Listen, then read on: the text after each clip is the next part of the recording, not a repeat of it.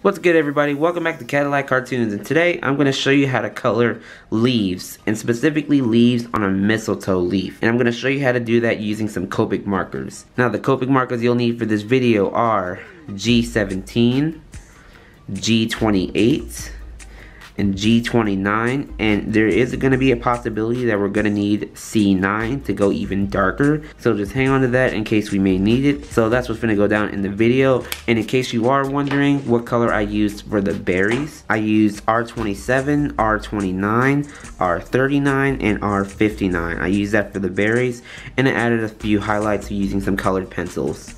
And that's the same thing we're going to do for the leaves as well. So you're going to need a light green colored pencil, or if you don't have the same green, you can also use a white colored pencil. That'll totally be fine. So with that being said, let's get started. So the first thing I'm going to do is I'm going to lay down a base color of my G17 on the leaves. And I'm going to do it on just one for now, and then I'm going to time lapse the other leaf and finish the drawing.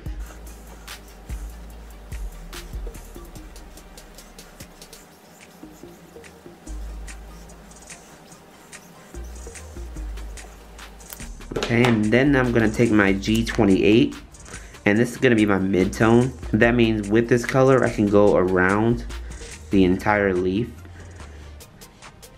and add some shaded parts to it. And the shading is going to go towards the middle, so that's why you see me adding lots of ink to this specific area. And also towards the middle of the leaf where this line is. And then we're going to blend all that back in.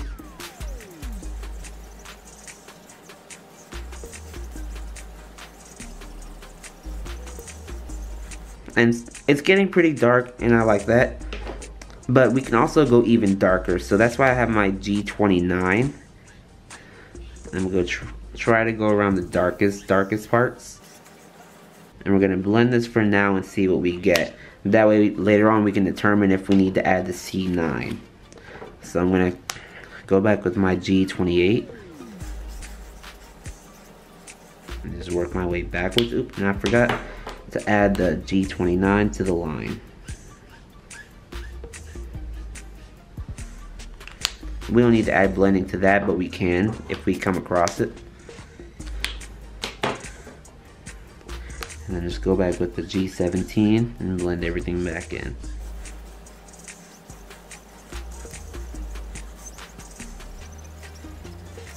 Okay, and it looks pretty good. I think we could add like a hint of C9. You can skip this step if you want to, but adding the C9 in here is definitely optional, and it's totally up to you. Whatever you guys want to do, you just go ahead.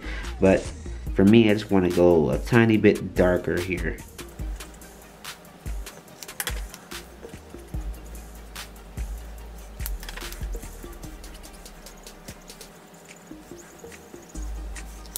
Okay, so that's looking pretty good. A lot of shading over here, and I definitely like that.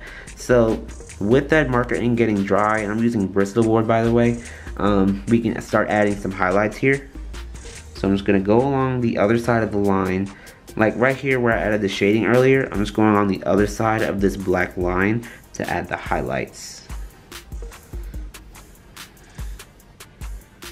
Just go along that line there.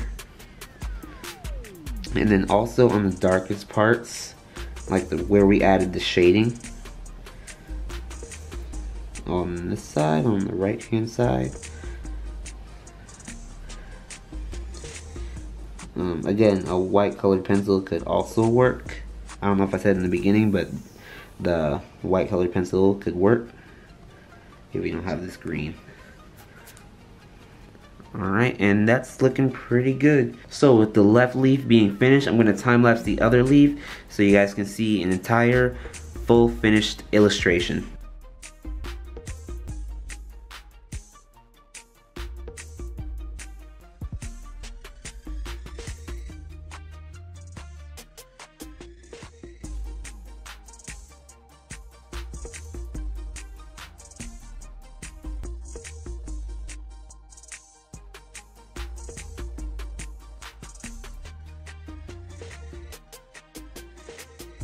So that's how you color leaves, specifically on a mistletoe. And that's gonna do it for the video. If you liked it, give it a like and a comment.